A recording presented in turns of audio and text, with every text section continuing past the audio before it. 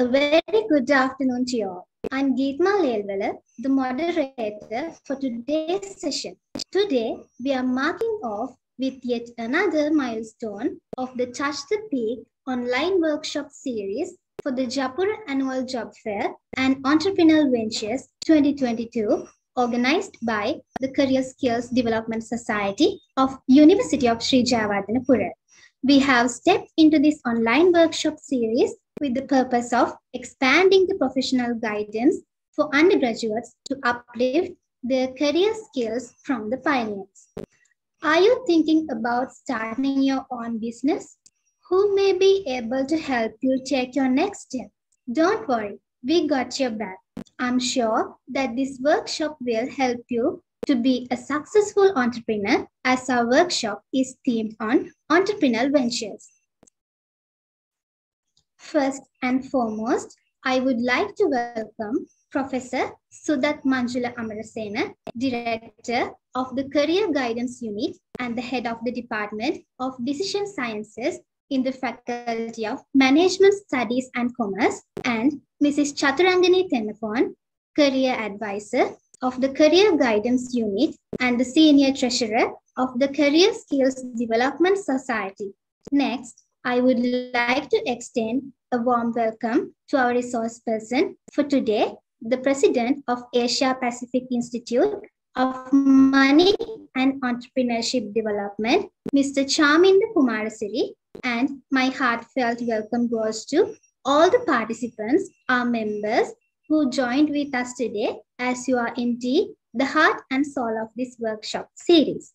And also, I thank you for the patience for waiting to start the session. Now, let's witness a short video clip on Touch the Peak Annual Job Fair and Entrepreneurial Ventures organized by the Career Skills Development Society.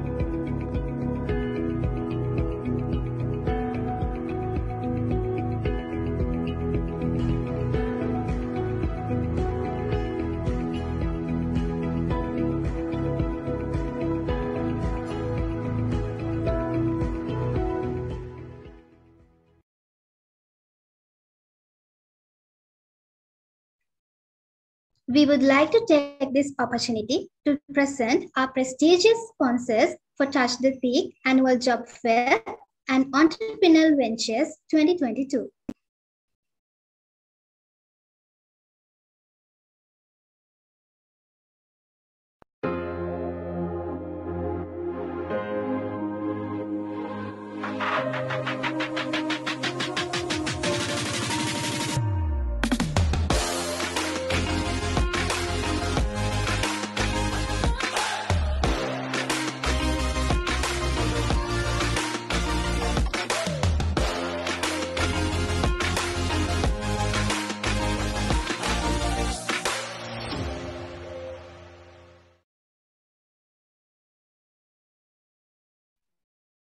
Before we begin, please note that today's session is being recorded, and I would kindly request all the participants to stay muted to avoid any disturbances. If you have any questions to be presented for our guest speaker, please use the chat feature in this Zoom webinar. Your questions will be answered in the Q&A session. Please remember, all the participants will receive an e-certificate. Stay tuned till the end of the session. Now, without further ado, let me introduce our resource person. He is a senior chartered accountant, corporate trainer, leadership coach, management consultant, and a business advisor with a proven track record holding senior leadership positions in leading local entities and multinationals. He is the president of Asia Pacific Institute of Money and Entrepreneurship Development, the founder of the Human Capital Partner, the principal consultant of HCP Consulting Private Limited. He is an independent non-executive director at Sanasa Development Bank PLC, a commission member of the Telecommunications Regulatory Commission of Sri Lanka, and an advisor to a few leading organizations. He also serves on the International Panel on Accounting Education, IPAE, as the only representative from entire South Asia. He has served on the Governing Council of CA Sri Lanka for 2 consecutive terms, currently serving on the Executive Committee of CA Sri Lanka SME Task Force. Please welcome Mr. Chaaminda Kumarasiri to share his valuable expertise on entrepreneurial ventures. Good afternoon, sir.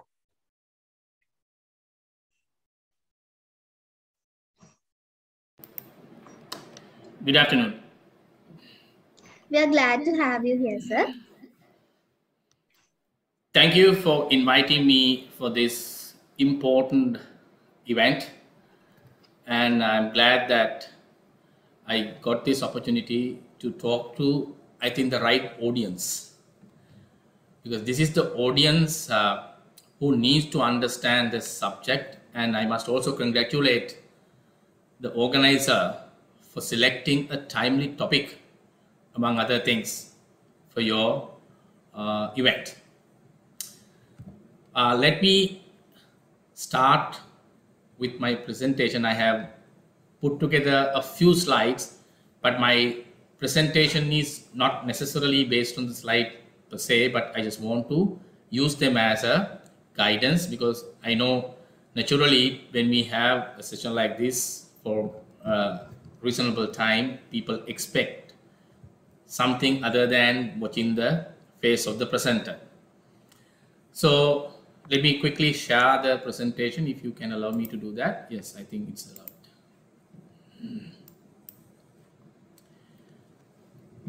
Right. So this is the topic we are going to discuss today, entrepreneurial ventures. And there are 2 words here. One is entrepreneurial, the other one is ventures. So as we go along the journey today, we'll be discussing what exactly we are discussing under each of these components, and also how we can become an entrepreneur, or at least understand that journey if you feel any time that you want to get into the journey. So before I get there, I take about a minute to talk about who we are. So I've been working in the corporate sector for a longer period, and then I quit the corporate journey and started something on my own. Probably people can say I'm an entrepreneur, but it's very important to figure out how you become an entrepreneur. Just because you quit the job, you don't become an entrepreneur, right? You are jobless in simple terms, right? And just because you start a business, you don't become an entrepreneur. There's a big difference between a businessman and entrepreneur. So we need to understand those things as well as we move on. So cutting the long story short, in terms of why this particular institute was established, Asia Pacific Institute of Money and Entrepreneurship Development. During last 5 years or so, more than that, I've been working heavily with the SMEs and the entrepreneurial community in Sri Lanka, and I noted there's a big vacuum in that. Before I get into the vacuum part, if you look at what is the situation of the country today, keeping politics apart, if you look at what we are facing is an economic turbulence. Our external reserves have declined to I would say, a scary level.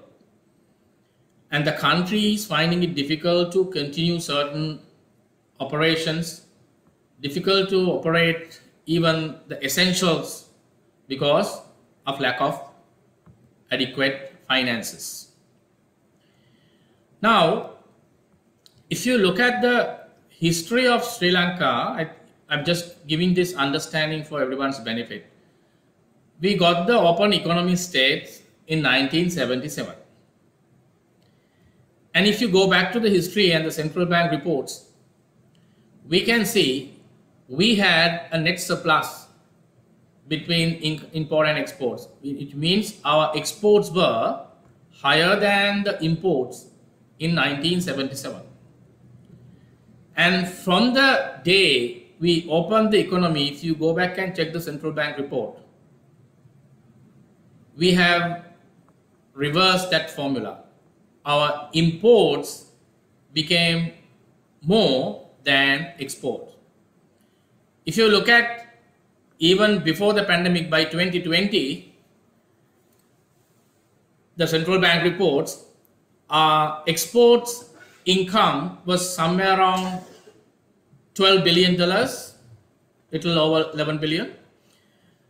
And our imports were almost $22+ billion, which means our import bill was double the export bill.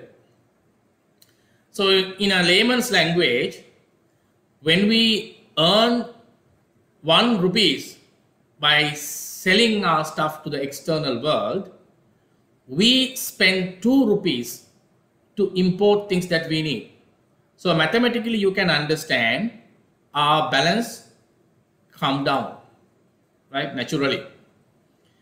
Now, this has been the result of, I wouldn't point fingers at individuals or any politicians or anything, but historically, this has been the result of not paying enough attention to our economic formula. We have just let the floodgate open and let anything to come to the country.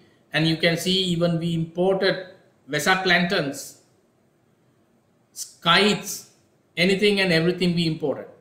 Things that we can easily produce in our country. And also we let a lot of things to be substituted. So I always blame, I'm not talking about this in this forum, I've been talking about this in many forums, even in mass media, and I have written to papers, I've written to various policymakers. This is a big problem. When it's true that we need to run a country with politics, but when it comes to economic decision, you need to get the formulas right, use the experts, and get the models right. So eventually what has happened is we are now facing a difficulty because of lack of foreign reserves. Now, what is the solution? So we have been using different solutions, right? We've been borrowing money from different parties so that we get something out of it. And we've got some parties to invest directly, FDIs. Apart from those things, for a sustainable model, I think all of you can understand the only way out. There are 3 national level economic issues that we face in this country. One is we have lack of exports. Second is we have a large number of imports, and to reduce that, you need to have something substitute within the country. And we also have a debt burden. So if you look at these 3 major economic challenges we have as a country, in my view, there is only one sustainable solution we can fix this. That is promoting entrepreneurship in this country and increase the local production. If you do that, you can have more production within the country that can be exported so that you can get more revenue, and it will also substitute the imports. That will allow you to reduce the import bill, and it will also help when you create your excess reserves to manage your foreign debt situation. However, the unfortunate situation in the country is that we do not have adequate number of entrepreneurs. We have less than 3% entrepreneurs in this country. And we can see the number of youngsters who are just wasting their time on the road, probably inside a three-wheeler or maybe sometimes jobless.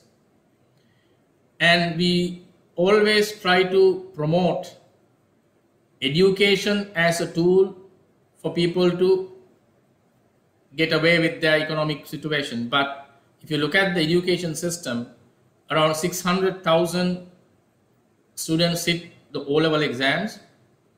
And out of that, there is a dropout, and then around 300,000 students sit A-level exams. Out of that, around 100,000 get elected or become eligible to get into the university system, but not everyone can make it. Only up to 40,000 in the current context can make it. So what will happen to the balance? If you look at in a summary, from 600,000 to 40,000, there is a gap between that. What is that? Mathematically, it's 560,000 roughly. So if we can convert at least a percentage of this crowd as entrepreneurs, imagine the wonder we can do. So that, I think, is the solution. But unfortunately, we do not have a coordinated strategy covering all the components to address this issue. We can see there are different organizations at the government level catering to this segment, but what we see is there's no coordinated effort. We have bits and pieces. Even in the private sector, there are certain organizations who are attempting to support this, but not a holistic approach is found. So in my view, there has to be an entrepreneurial ecosystem that has to be built within the country with the participation of government organization, private sector and others. But we haven't seen a solid foundation up to now on that.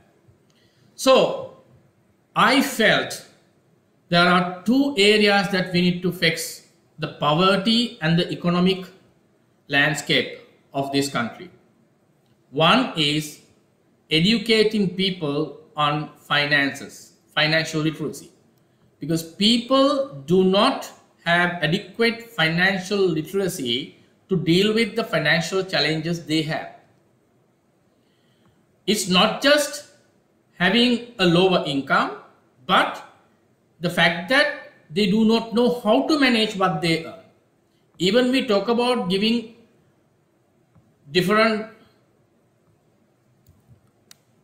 amenities and subsidies, like even Samurdhi, and we sometimes give away certain money. Even last couple of months we have noticed government is giving around 5,000 rupees for those certain identified people. But do they really know how to manage what they get? That's the problem. More than what they earn, how they manage what they earn, they don't have that literacy or intelligence. And if we can give them that intelligence to manage what they have, so they can do a better job with whatever they get, rather than struggling with irresponsible spending and irrational financial decisions. The second component is the development of entrepreneurship capability in the country in a holistic manner and a methodical manner with a long-term view, without just showing them how to do that and then vanish, without having a webinar and then vanish, without launching a program with a big ceremony and then showcasing it in all the media, and then after a while you don't know what has happened to that. But what we need is a properly designed long-term view of entrepreneurship development. And that is when we started this institute to cater to this segment.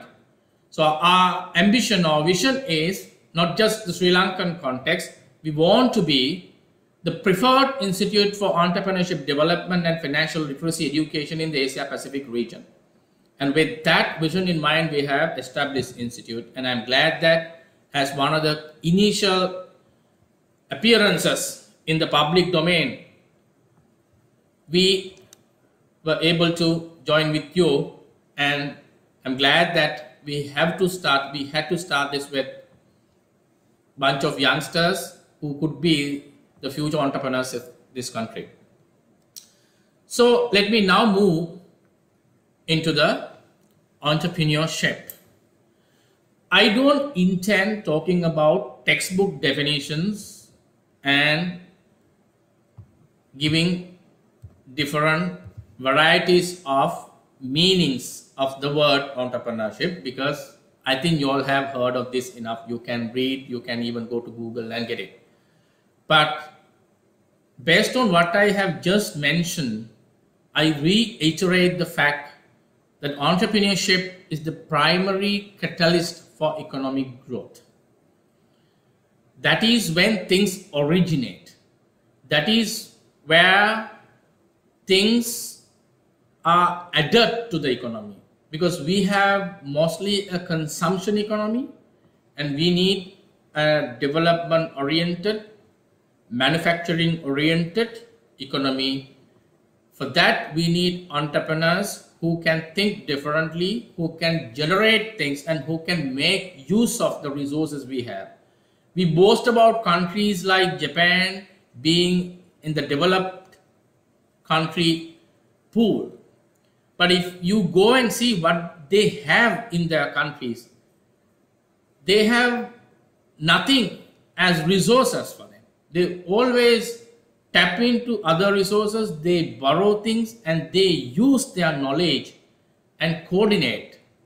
They have the entrepreneurship at the highest level. They don't have most of the other components in our basic resources that we talk about. But we as a country which is blessed with such a large amount of resources, such a large pool of talent, because our IQ levels are among the highest in the world. Some of the raw materials we have in this country, natural resources, are the best quality. Some of the minerals are the world's purest form we have. But what do we do with them? We just dump them to someone else. Some people come and extract this. We just send the raw material and they add value. Sometimes I have heard for certain minerals we have in Sri Lanka, some people who buy them at raw level add value over 1,000 times elsewhere. Why we can't do this? Because we lack this entrepreneurship capability on one side. Secondly, we lack the support system from the government and various other organizations and parties that promotes entrepreneurship within the country. So therefore, it's very important that we understand this fundamental. Also, we need to understand that it is not an overnight game. You can't produce entrepreneurs overnight. It's a journey, it's a process, but you have to pave the way, put the foundation, and then put steps one by one to build that.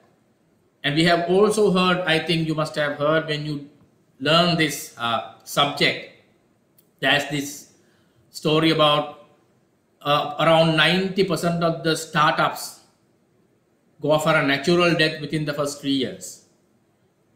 It is not just a fact, but how many of us actually dig deeper and try to figure out why it happens so? So we just take it as a norm.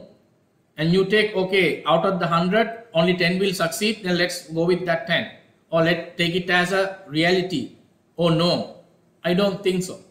If you look at why these 90% fail, that is because this is the most difficult time of your journey. That is where you find your own way. That is where you establish yourself. And it is a new journey for anyone who get into this path. And most of the people get out of this journey during the first 3 years because they don't have the capability of sustaining, or in simple terms, we call it lack of endurance. Right? Endurance, that is daraganime shaktiya. Because the more we go, the more we fail. That's what, if you ask any successful entrepreneur, during the first couple of years, how many times they fail, how many times they feel they are lost, how many times they feel they need to quit. and how many obstacles they have to face. When they go to a government institution to get things done, they get frustrated and they get all kinds of challenges. Even the competitors start attacking because the people who are already established in the market start attacking them in different fronts. They are not strong enough to sustain, and we have a very little entrepreneur pool in this country. Therefore, the non-entrepreneurs cannot understand the entrepreneur life. There are a lot of challenges. So as a result, naturally, these people give up or fail during the first 3 years. So if we can fix those problems, we can successfully transform or navigate them through their journey and make them comfortable to pass that difficult period after the 3rd year as a norm, but the period can be different depending on how the entrepreneur picks up and the environmental condition. If you take 3 years as a norm, if we can handhold them in some form during that period, I'm sure that they will pick up and more. So if we can have a target for ourselves, we are going to change this formula, we are going to reduce this 90% dropout rates, and we will improve at least it to 50%. So we can have that mission. So my intention, and the team who work with me, my organization, my governing board, and the rest of the people who work with us, our intention is to make sure that we build sustainable entrepreneurs who will sustain during the difficult times and then come up with their own entrepreneurship journey. So if you look at the historical evolution of this, I don't go too far because we can look at this concept of entrepreneurship even before, but although we call it entrepreneurship, that is pure business, right? Ventures. We had business. We had enough evidence in the history. We talk about the Merchant of Venice, and we talk about even in our Jataka Pota, right? Even in Buddha's time and even before, we talk about different stories about traders. So that means there has been this trading stuff long ago, but whether the real entrepreneurial models that we talk about, the entrepreneur that we talk about, whether those were available or was the question mark. Of course, in practice there would have been, but there was no much recognition and identification of the characteristics and then model it. So if you look at 1960s, we had this large business model because not everyone could afford to have a business for them. So you float an organization for manufacturing purpose, mostly to support the industrial growth, and then we have large organization, and then you go a little further, then the economies get little disturbed. Even the World War also affected certain crises that disturbed the system. They all got affected, and then we had that volatile economic climate, and at the same time there was this technological revolution. This is where I talk about the technological revolution, and even the basic computers we talk about today have begun, and there are certain programs and technologies that we talk about. The birth happened somewhere in 1970s, and then we go to the next level. There is more control from the government and various other parties because the trade became much more complicated, and there were a lot of disputes, malpractices, frauds, and various other complications. Then the regulations emerged, and as a result, the operations of large organizations disturbed to a certain extent, so that people start floating smaller companies, sometimes smaller businesses, outside the legal framework without getting affected with the legal framework for the large organization. Then another variable came into the picture with the challenges faced by the organizations, especially the manufacturing oriented organizations. People started feeling the job security issues from two sides. One side, some organizations struggle to operate with the competition and various other challenges, so they had to think about layoffs and etc. And the other variable is that the technology took over most of the tasks, and as a result they replaced the human factor. So then people started feeling the need for alternative options to earn their livelihood than working for someone else. And then the services became much more important. Even today we talk about developed economies. When you say develop, you have a larger proportion of your income coming from the service sector. So then that's the catalyst, I must say, to have this entrepreneurship mindset, small businesses working on your own kind of concepts. And it continues even today. Now we talk about the entrepreneurship more than ever, because there are a lot of reasons why people think about it, not just because of economic reason, but also in terms of quality of life and various other aspirations. Now people find enough ways and means that they can operate at a small scale, even individually, without being part of a large organization to serve. And today, individuals can serve a global market while sitting in your bedroom. You don't have to be a large organization. If you look at in today's context, most of the organizations who take some of the large scale online content are supplied by sometimes individuals. Even in Sri Lanka, we have large number of individuals who are operating in this online business. And there is this online entrepreneur club. If these youngsters who are here today, if you don't know, there is a club called Online Entrepreneur Club in Sri Lanka. Their membership is over 60,000, right? But they are not small timers. They are well-to-do youngsters with their online businesses. Right? They have i8s, they have BMWs, right? But very young. That's how you supply. You can be an individual serving a large organization through the current economic context. And that is when we talk about these entrepreneurial capabilities much more than ever. Now, even when you start schooling, those days we used to say, when someone asks from you who you want to become, right? You say, I want to be a doctor, I want to be an engineer, I want to be an accountant, I want to be a banker. Those were the buzzwords we had. Now, people started thinking about becoming an entrepreneur, right? I want to have my own business one day. So we have come to that era. But the problem with the education system is that we are still not yet ready. We are still not ready in the curriculum and various other aspects to support that. Of course, there are certain elements coming into the curriculum, bits and pieces, talking about entrepreneurship and giving some idea, but we don't have a targeted education system. If someone says during the grade 1, maybe even after scholarship, I want to become a carpenter, we don't have that mechanism to build a carpenter. Right? We still push the person to go ahead and do your O-levels with all the subject, and then after A-level you can think of who you want to be, something like that.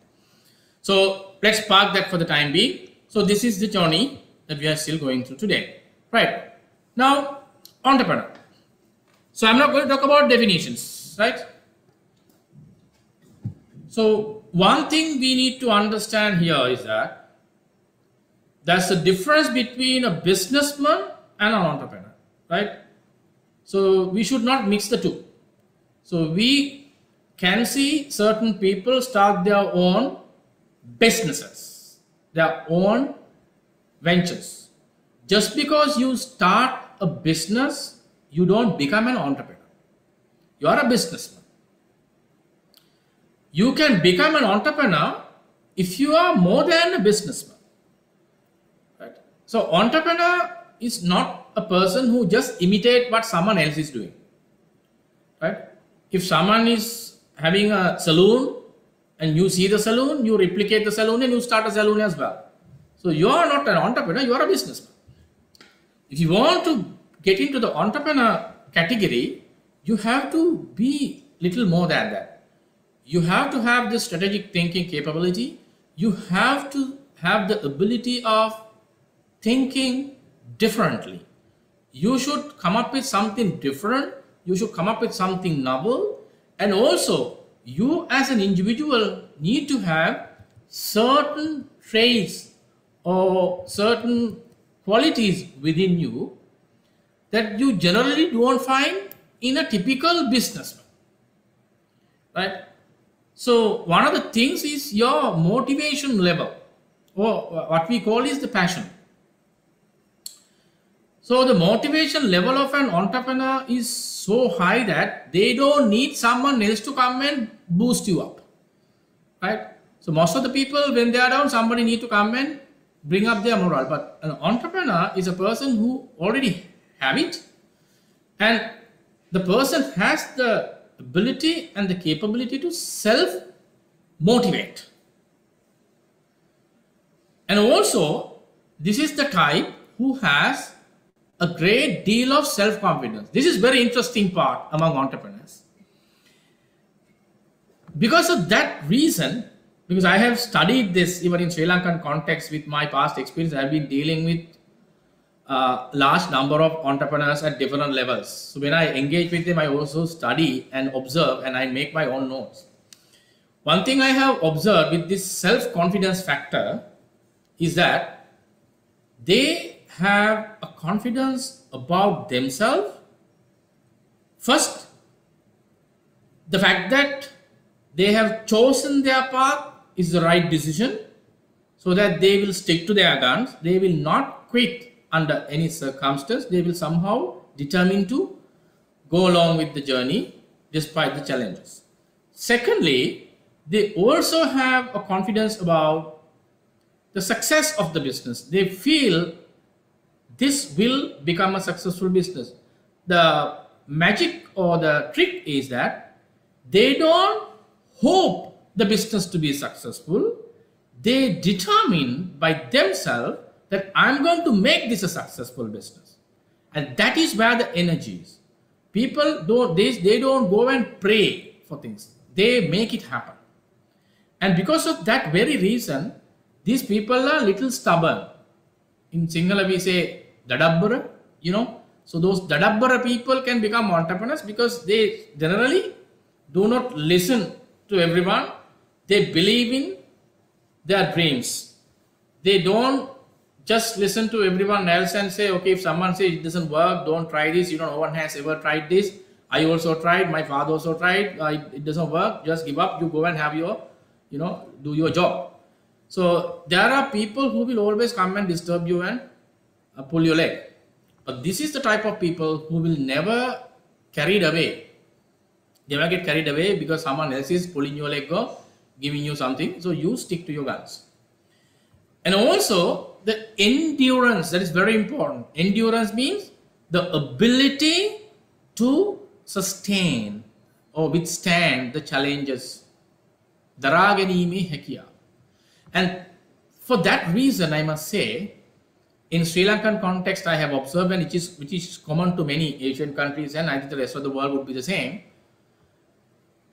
The chances, the chance of female entrepreneurs failing is very less compared to male entrepreneurs, because the female entrepreneurs have that capacity to hold on, sustain, because it's coming from their very nature. As we know how we explain about the mother, right? The ability of a mother to withstand the pain and the difficulties. And that feature is there with females. They do not give up easily. And what I have seen even in Sri Lankan entrepreneurs, I'll give you one example. I can give you hundreds of examples. If any of you have heard of this company called Lanka Harness Private Limited, right? Because you are on Zoom, I can even ask you to raise your hand and see if any one of you know this company. Can I see a show of hands? You can use a hand tool. Does anyone know this company?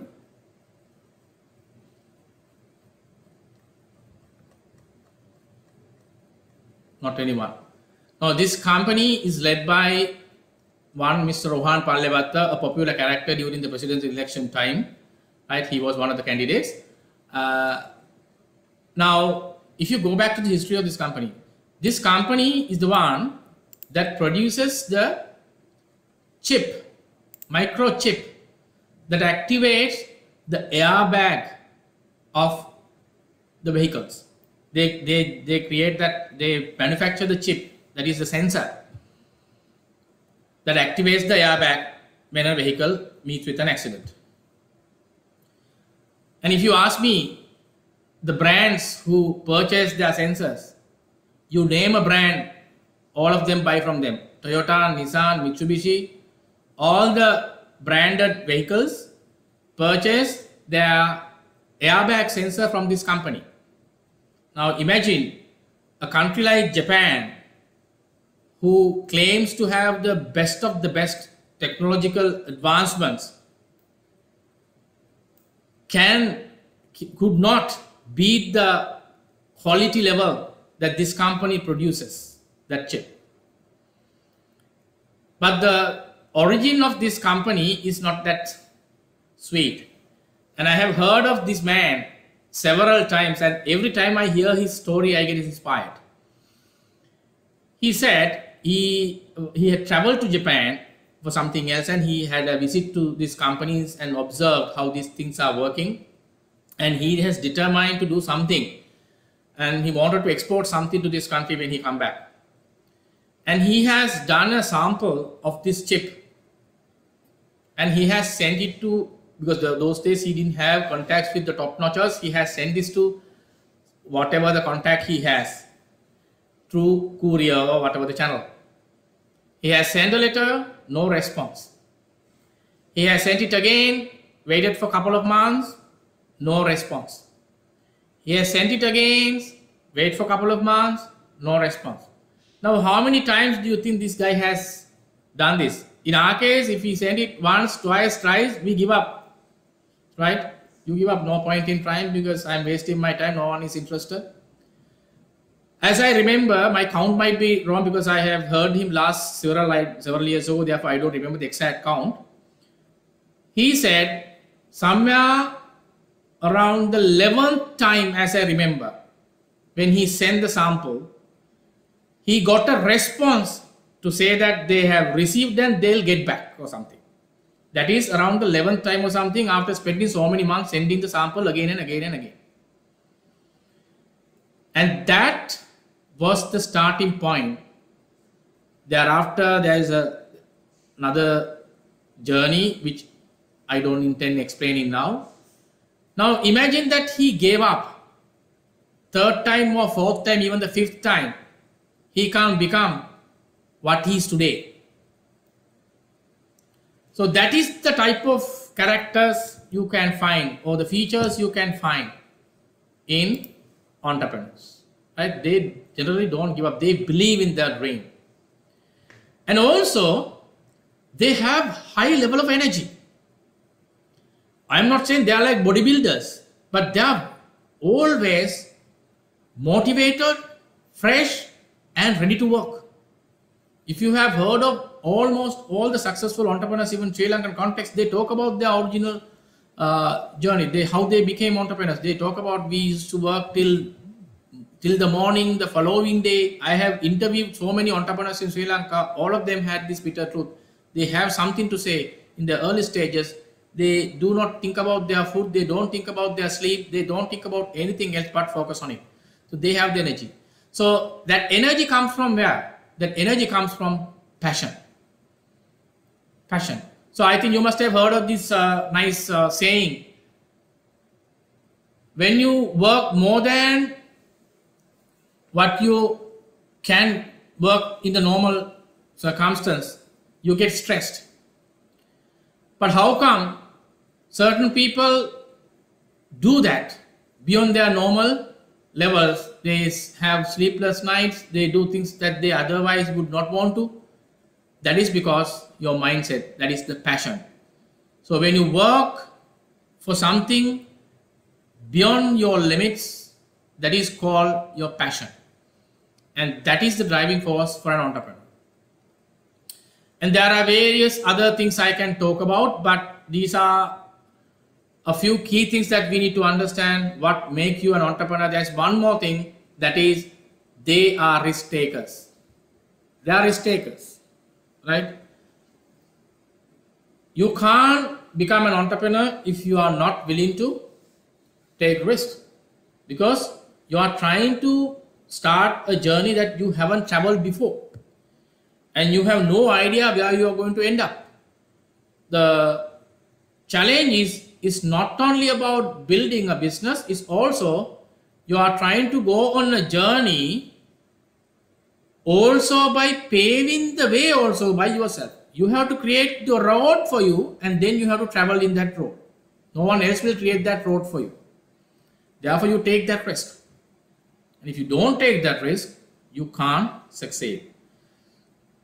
So sometimes if you go and ask from some of the entrepreneurs, how sure are you that you will earn something out of it? Can you show me your numbers? Can you show me when you are going to get your money? When you are going to pick up your business? Sometimes they don't have an answer for this. But the only thing they know is that they'll somehow make it happen. They take that risk. And even this current context, if anyone is complaining about the environment, economy, the challenges, they are not fit to be entrepreneurs. Because entrepreneur is someone who sees everything as part of the game. If you see a challenge, if you see an obstacle, if you see a turbulence in the environment, that is part of the game. And you should be able to understand the variables and then align yourself to continue. And that is what you can see among many people who have become successful. When everyone else is blaming and crying about the crisis and difficulties, there are people who have succeeded. And even I know several businesses, there may be many, who have made their highest ever revenue, highest ever profit, the most successful period in their business during the pandemic. Because they took the challenge, they redefined their business, and they capitalized the opportunity. Right.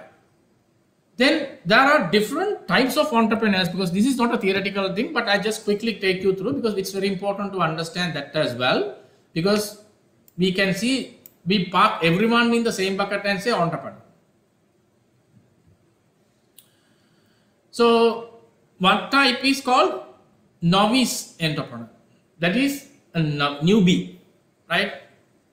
That means this person has no prior experience in running an own business. None of the members in the family even had a business, so they have no idea about what this entrepreneurship is all about. They are coming to the field as freshers without having any family background either. Then we have the second category called habitual entrepreneurs. That means you already have experienced the journey, you already have a couple of businesses, and you are now getting into another business. They keep on entering into a new business. Then we have another category, nascent entrepreneurs. Now, this category, these are not mutually independent. This category can be either a novice or a habitual, as I explained earlier. Now, this is the type who are in the middle now. You have started the journey. You are now in the process of starting a new business, right? So you can be habitual, it can be novice. And then we also find serial entrepreneurs. You must have heard of this. Now these type of entrepreneurs, what they do is they float a company, right? They start a company, they grow it, and then milk it and close it or sell it, right? So that's what they do. So they have a business, you close it and you start another business. Probably you buy a traditional business, you close it, buy another. So they keep on renewing their entrepreneurial journey and they make money out of it. So it's you can see mostly in the tech startup that happens, right? You float a company, build it, sometimes you list it in the stock exchange, then you exit. You take your money back. Then we have another category called portfolio entrepreneur. This type, you keep on adding to your portfolio. You don't sell your business, you keep the business and then you add another. You build several businesses. Right? Sometimes it can be related, sometimes it can be unrelated. So we have a lot of family businesses like that in Sri Lankan context, because when you earn a lot of money, you keep on investing in various places, you end up having a lot of businesses.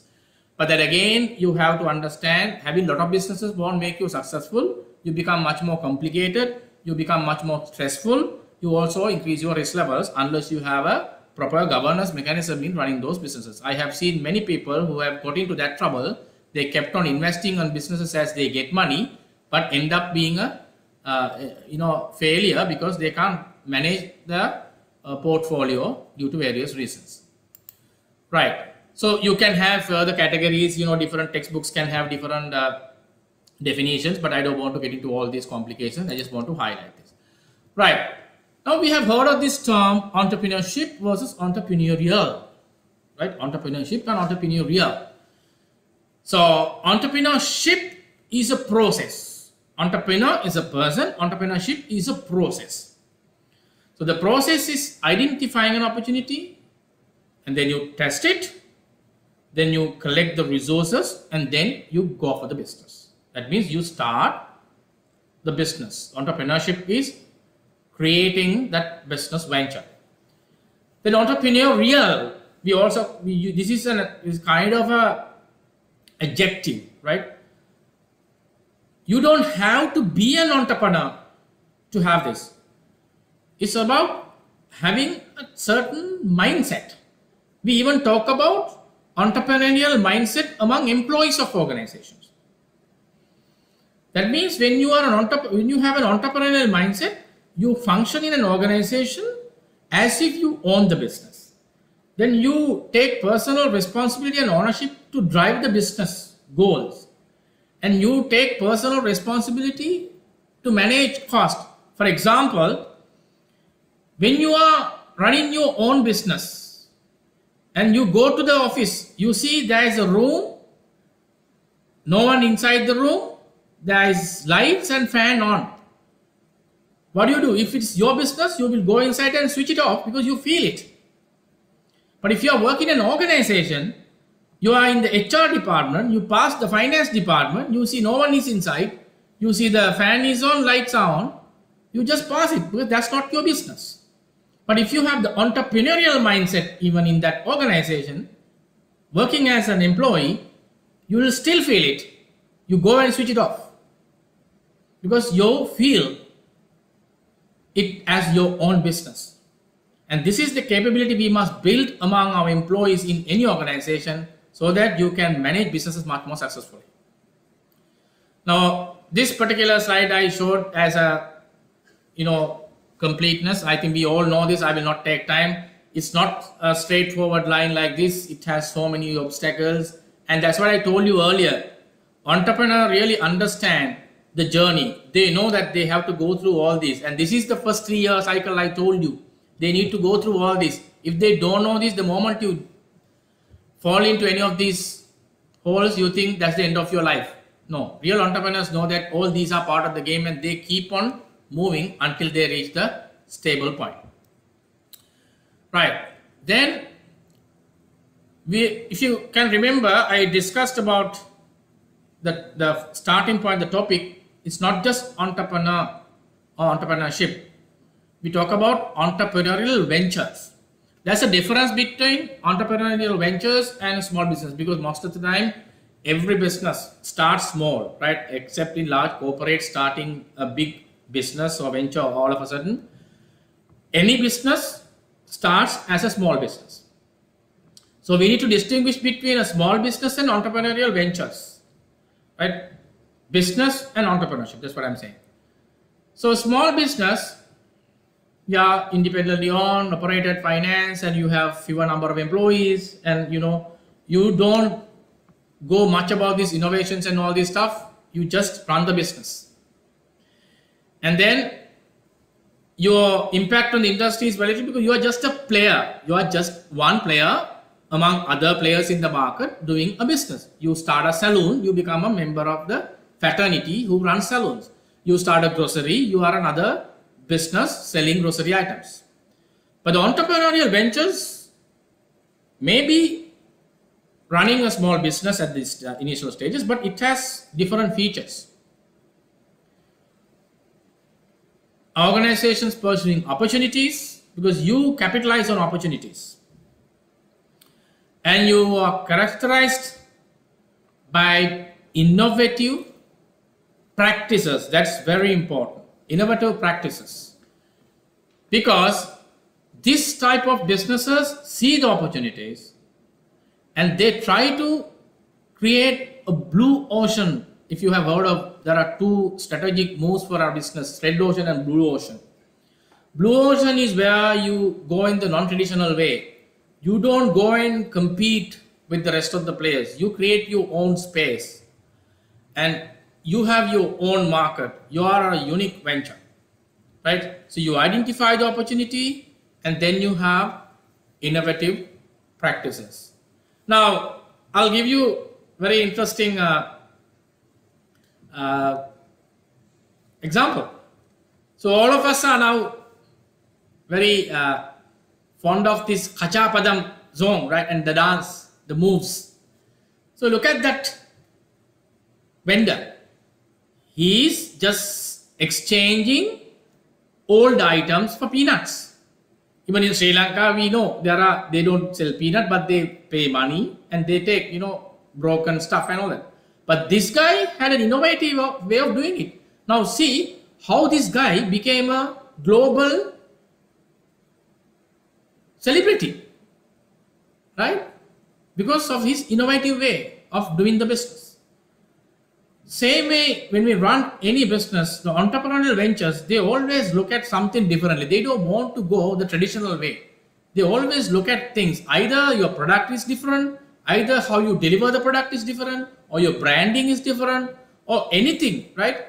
That is different and unique, so that there is something special about your business. People will go into it.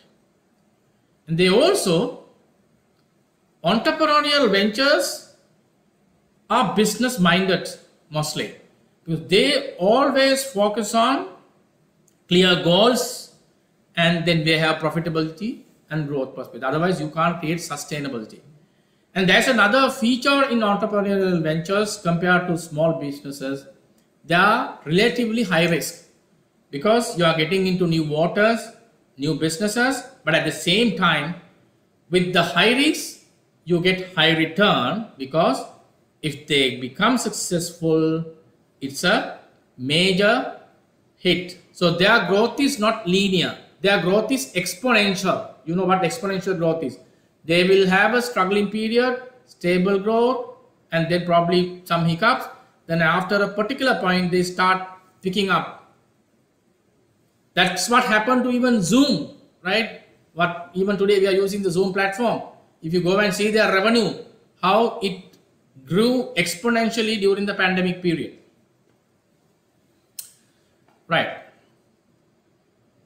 Then what are the components? If you want to have an entrepreneurial venture, it's even similar to small business, but I'm just taking the very high level things only, right? You need an entrepreneur on one side, you need an opportunity to capitalize, you need resources, you need strategy, you need the organization of the business, and more importantly, with everything put together, you need the proper business plan. This business plan will capture all ingredients that are required to address. The horizon can be different. It can be for a shorter period, maybe a longer period, but this business plan is the key that will drive you, because sometimes it might work when you have everything in your head. It has worked before in certain places, but in today's context, you need to have a proper business plan with all key elements. is not just a filling of templates, but having the key elements inside in it. And as I told you, for entrepreneurial venture to become successful, there has to be an entrepreneurial ecosystem that supports it, because these startups cannot source everything that they require for their business by themselves. There has to be some support. There has to be some areas that they cannot afford, right? For example, they need some options, alternatives for financing. They can't always go for bank loans. They have to have certain alternative methods of financing, which is lacking even in Sri Lankan context. That's where these venture capital funds and equity funds, there are different models in other countries. In Sri Lanka, we are now starting at small scale, but we need that. Then we need a human capital. When you say human capital, twofold. One is in number, second is in talent, right? You need that for organization. Then there has to be organizations and mechanisms that provides education and training for these people. Otherwise, what happens is, this is again another reason why businesses fail. When people get a bright idea, they start a business, they know about the business, they know about the product, but they don't know how to run a business. For example, we see there are people who start, who goes for these programs. You have wedding cakes and beauty culture, right? You go for courses, how to make wedding cakes, how to make cakes or whatever, how to, do a bridal salon. You get those training, how to do hair, how to do makeup and all that. You go for that training. You know how to do makeups, you know how to make cakes, but do you know how to run a business?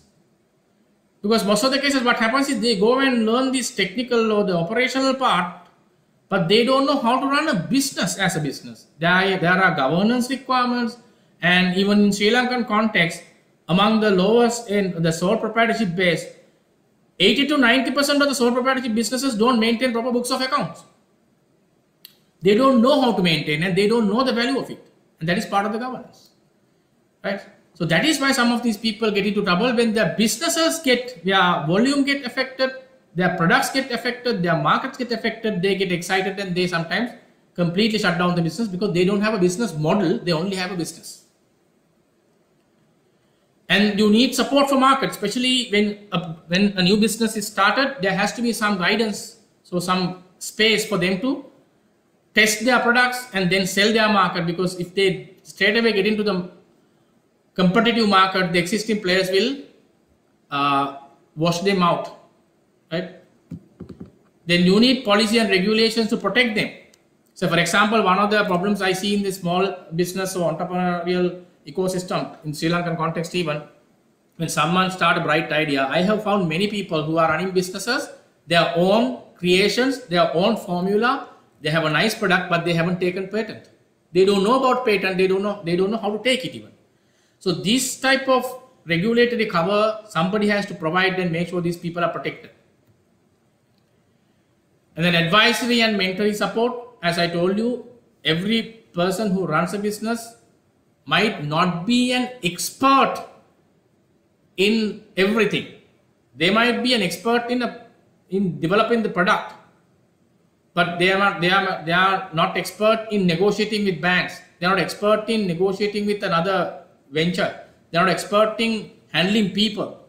They are not expert in handling legal matters. So there has to be someone hand-holding, guiding them during this period. And there has to be technology. When you say technology, one, easy to understand, easy to use technology. Two, affordable technology.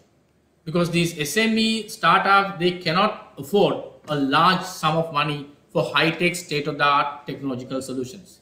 There has to be some mechanism to cater to them. So I will not take time in discussing this. I have written a paper article on this. If anyone is interested, you can type even on Google. SME ecosystem. The topic, as I remember, is building SME ecosystem. I have written about 3 articles by now to Daily FT. Enabling SME ecosystem. right? If you type that, you can get the articles. One of these articles, I have talked about this as well. The national level, we have this issue. I have spoken about SME part, but even at entrepreneurship level, it doesn't exist. On availability of a national entrepreneurship development policy framework in this country at a national level, we have bits and pieces. And we don't have a single dedicated agency to formulate and coordinate overall policies and strategies for entrepreneurs. We have, again, bits and pieces. We have several ministries, several ministers, several departments, no coordinated effort. Non-availability of a national database of our entrepreneurs or SMEs. We don't have. When decision making is done, we are clueless. Most of the decisions are taken on a gut feeling basis. Non-availability of a single window. And this was one of the election promises as well from the incumbent government. I have reminded several times. It's there in the document, but it is not done yet.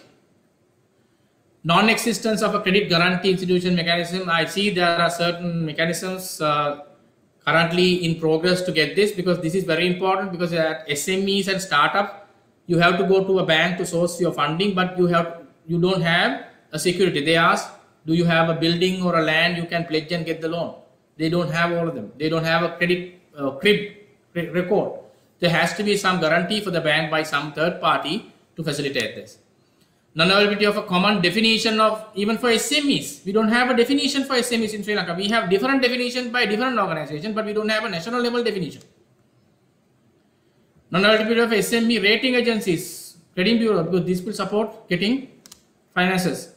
Low cost collateral free lending institutions, and non-availability of adequate equity financing option. These are a few high level issues that we have in the country. We need solutions. At the same time, we need to work on other things. Right. Now, entrepreneurship is not about running a business, I told you. Now, I think you must have heard, you must have seen, right, in your villages or various places that you have, people having these vegetable stores, fruit stores. Maybe you have your neighbors. You must have seen their grandfather used to have this vegetable store, their father and son, the same size, same store. They buy vegetable, sell vegetable. That's it. The store is the same. No growth, but they survive. That's it. This is not entrepreneurship. Right? This is just surviving, right? Buying and selling business. If you are a real entrepreneur, you should be able to transform your business, right, over the period. Right? You have to go to a different level. If you don't see the transformation, you are not being entrepreneurial. And that is why we need to build this entrepreneurial capacity even among just business people. Right? If they know this capability, if they know these techniques, they can convert their business to much more value-adding. And you know the amount of waste of fruits and vegetables in this country at different places, different parts of this country. Why can't they find a mechanism to transport this, or maybe convert those stuff into a different form and preserve without just selling or without just throwing it away as garbage? Right? See, another level of transformation, right? You start a business, you convert the business. And this is being entrepreneurial, right? How you convert your business into a different level. And for that to be done, for you to become a successful, sustainable entrepreneur, you need 3 legs or 3 pillars. You know, for a stool to stand still without any shoe, you need at least 3 legs. What are the 3 legs you need to have a sustainable business? First and foremost, I'll start from the right hand side, because I use BCP for easy reference. BCP. I start with P. P is passion. You need to have passion if you want to become an entrepreneur and run a business, because passion is the gel that keeps you glued to the business. If you are not attached to the business, if you don't believe in the business, if you are engaged, embedded in the business, you are not engaged or embedded in the business, you cannot run this business. That's when, because when difficulties come, you start feeling like quitting.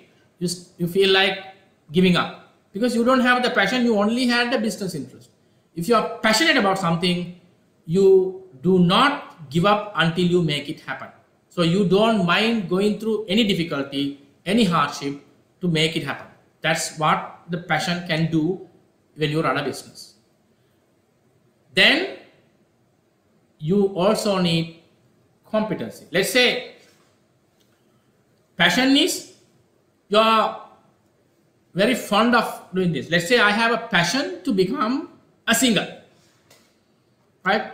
Passion alone won't make you a singer. You need competence, right? I have a passion, but I can't sing. I'm only a bathroom singer, right? No one can listen to me when I sing. Then your passion won't help you. You also need competence, capability to do this.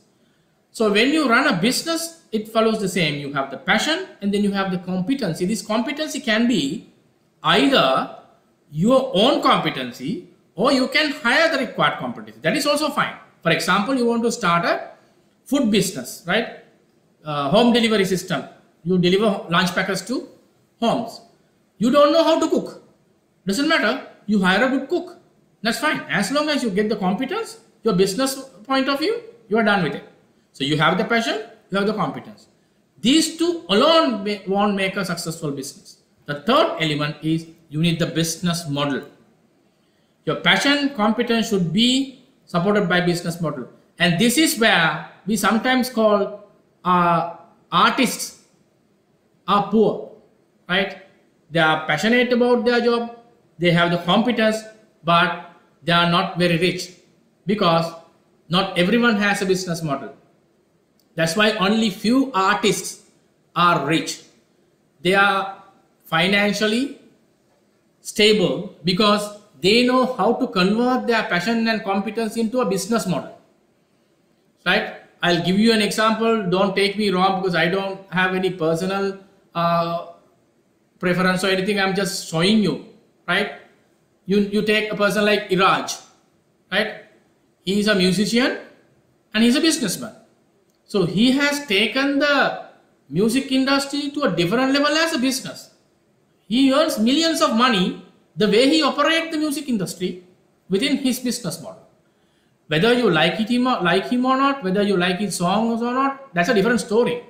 But not everyone in the music industry is having that level of financial capability or the business model. So that is how you blend the three. If you blend these three together, you get a successful business model. If you don't have a business with all these three things coming together, that business cannot succeed. That business cannot continue for future. When you take business model, it has so many components.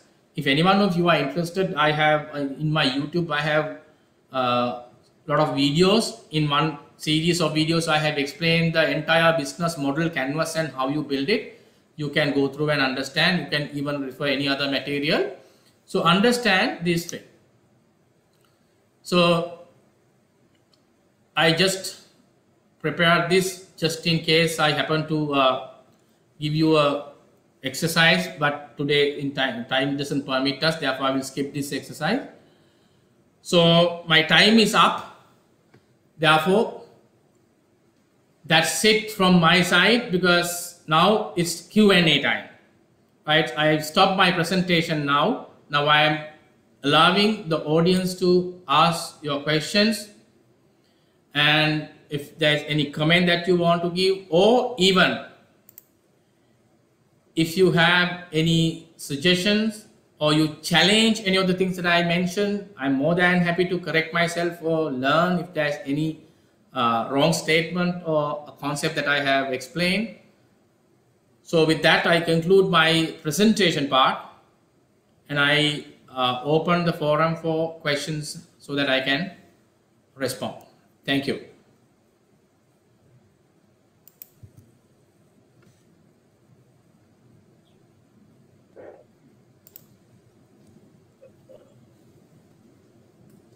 Thank you very much, sir, for sharing your valuable insights and your experiences.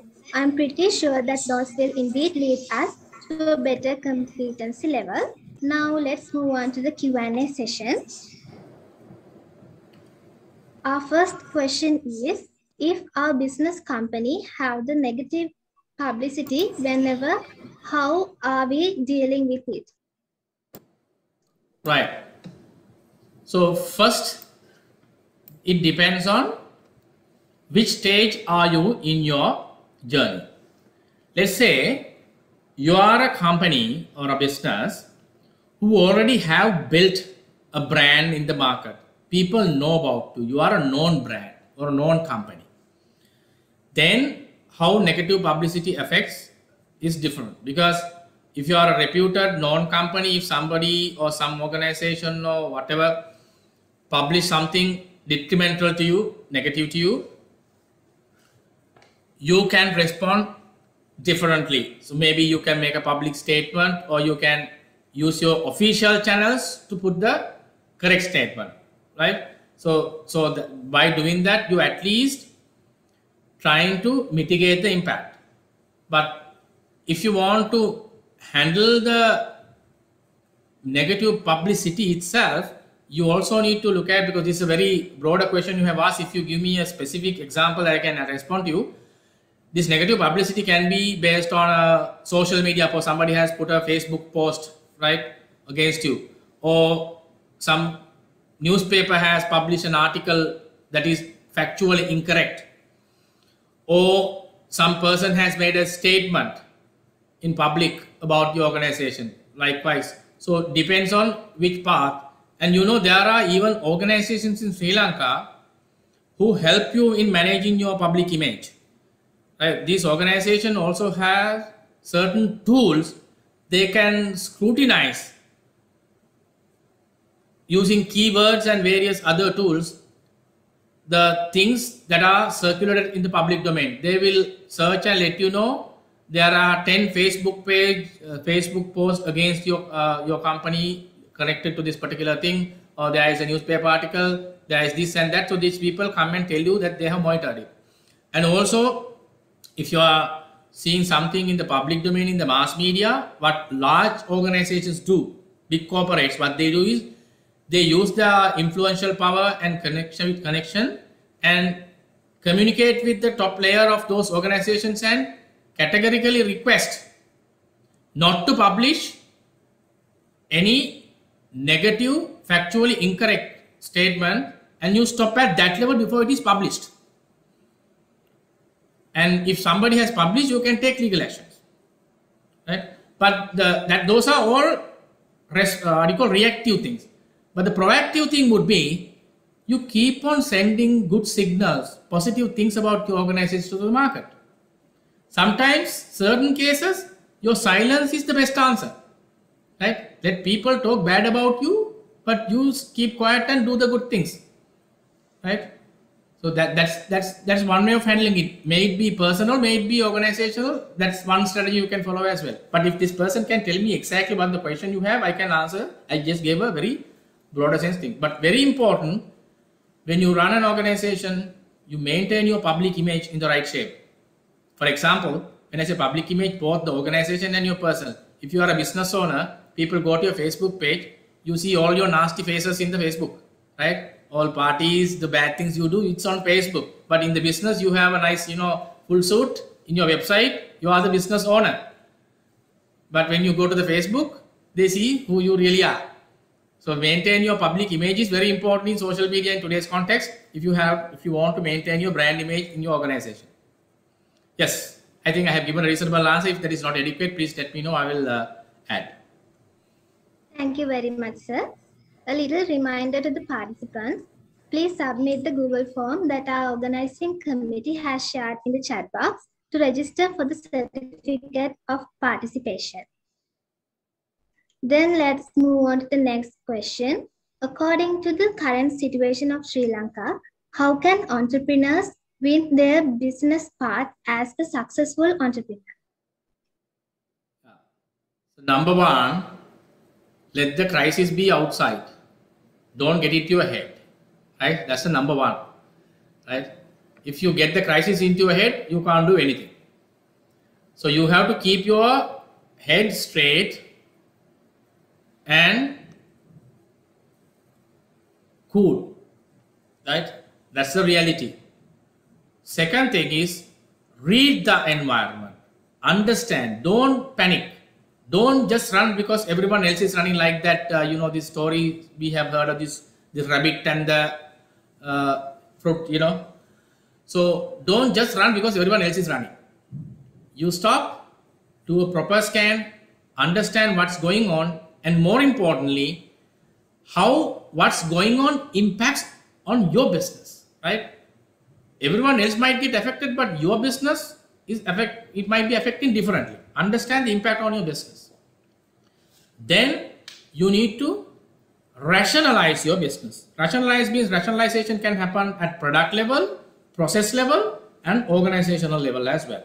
Say for example, if you feel that your business has large number of products and in the current context it's difficult to maintain and manage the entire portfolio because of the supply side issues, delivery side issues, and various issues, you cut down your portfolio. If you have 15 items, you cut down to 5 and operate with that 5. And you need to identify what 5 products am I going to operate within the next couple of months or what, depending on the situation. And you rationalize your operating model. And more importantly, don't make emotional decisions, right? You have to make your decisions factually. If you don't have that capability or if you have a doubt, always consult someone who is good at that, right?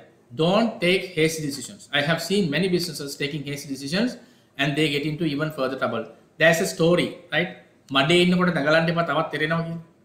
Right? The more you try to dance or, you know, struggle, the more you sink. So therefore you have to stay calm, face the situation. Yes. Thank you very much, sir. We have another question. What are the institutes that we can get help to grow our startups? Is there any places to get fund or validate our startups?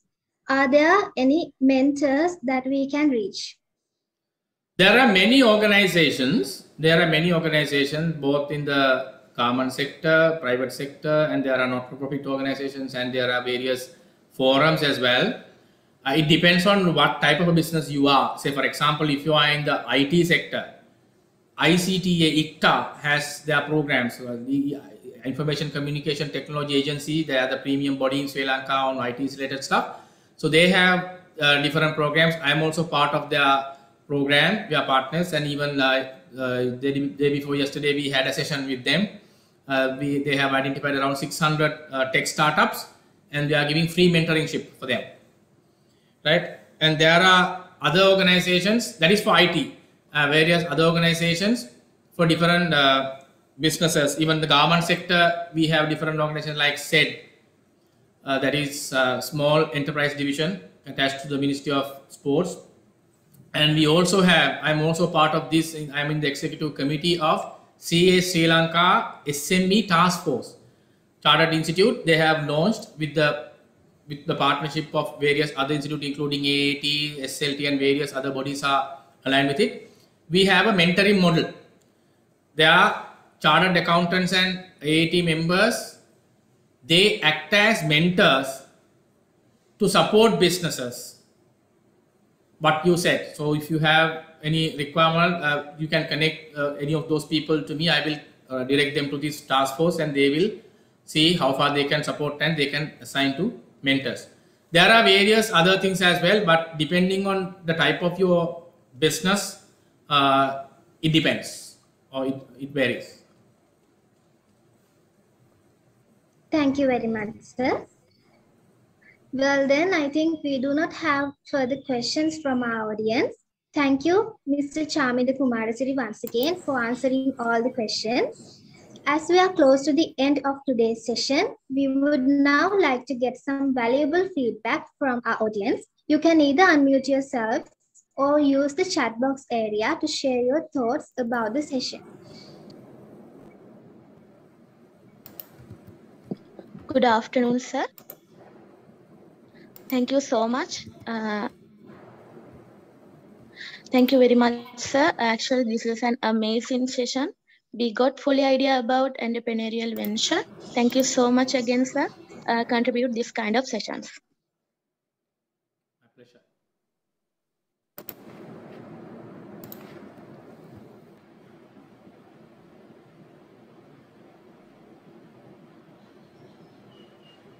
Ladies and gentlemen, I'm quite sure that this guidance helped you to dive into the minds of entrepreneurs and learn their ways to success. Also, we all learned how to unleash our true potential and become the best version of ourselves as we advance into the future. So, I deem it a great honor to propose the vote of thanks for this valuable session. First and foremost, I would like to thank our resource person today. Thank you very much, dear sir, for spending your immensely valuable time to be here with us today and sharing your broader knowledge with us. Your in-depth knowledge and invaluable expertise and experience altogether is indeed a perception to us. I express my deep sense of gratitude to Professor Chaaminda Kumarasiri, the Director of the Career Guidance Unit and the Head of the Department of Decision Sciences of Faculty of Management Studies and Commerce for the guidance, encouragement, and support that you have given, making our efforts a success. Also, my heartfelt gratitude goes to Mrs. Chaturangani Thennagon, Career Advisor of the Career Guidance Unit and Senior Treasurer of the Career Skills Development Society for extending your helping hand in the moments of need. I thank all the members of the organizing committee for all the support in making this event a success. And we would like all to convey our gratitude to Mr. Sahan Pereira, Computer Programmer of the Career Guidance Unit, faculty coordinators, and everyone who helped for your immense support. And last but not the least, I would like to thank our amazing audience, our loving members for joining us today to make this session a success. Thank you very much for your support and your presence throughout this workshop series. With that, we shall mark the end of the final workshop of Touch the Peak online workshop series for the Japura Annual Job Fair and Entrepreneurial Ventures 2022, organized by the Career Skills Development Society of University of Sri Jayawardenepura. Thank you very much. Thank you very much for inviting me, and all the very best to everyone. And we would like to continue to support you individually and as an organization. And we are more than happy. Please get in touch. Thank you. Thank you all the very best. much.